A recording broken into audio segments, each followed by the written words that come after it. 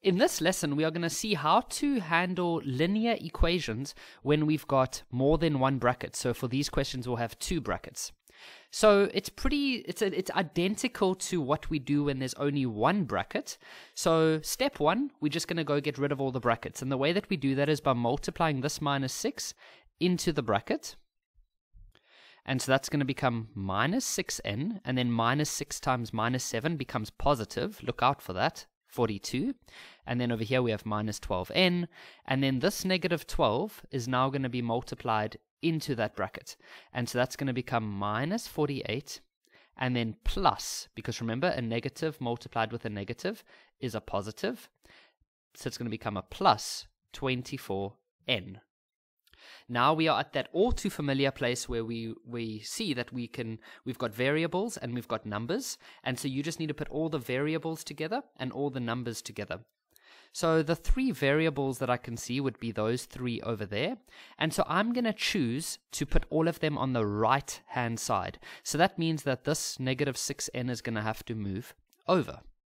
Then the numbers, which would be the 42 and the 48, or the negative 48, they're going to have to go to the left-hand side. So that means that this negative 48 is going to move over to the left.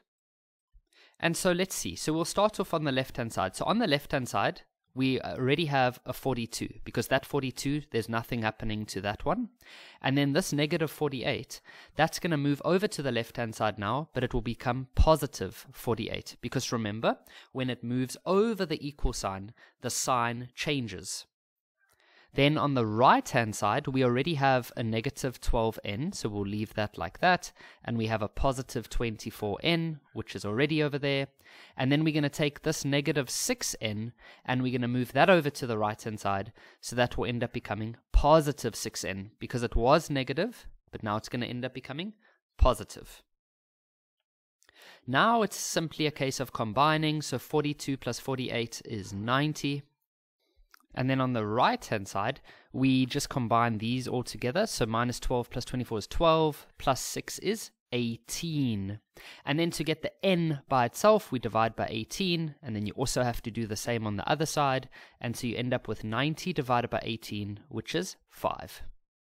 Here in this example, we can see that we've got these brackets, and so our first step is just to get rid of the brackets. And the way that we do that is by multiplying the numbers into the bracket. Okay, so we'll do that one, and then we're going to also have to do this minus 9.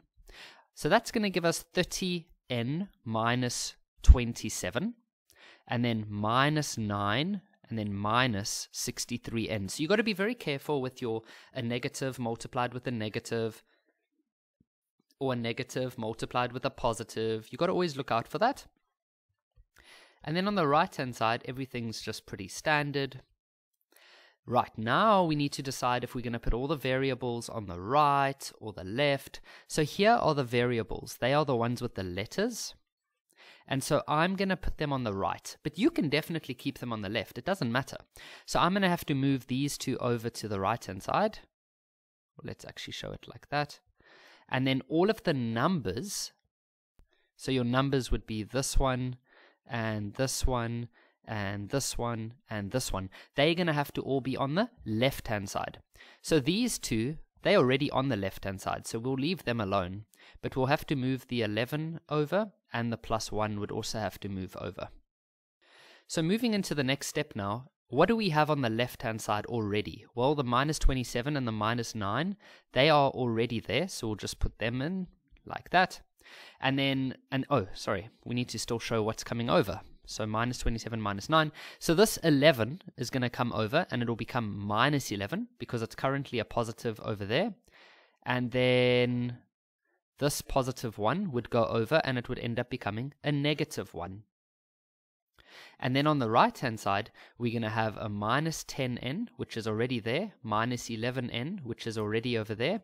And then this 30n is going to be going over, so it'll become negative 30n, and then this negative 63 will go over and end up becoming positive 63.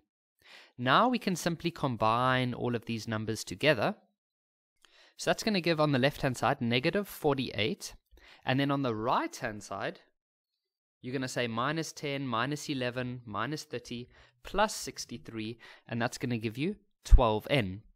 Then to get n by itself, you're just going to have to divide by 12 so that these two can cancel.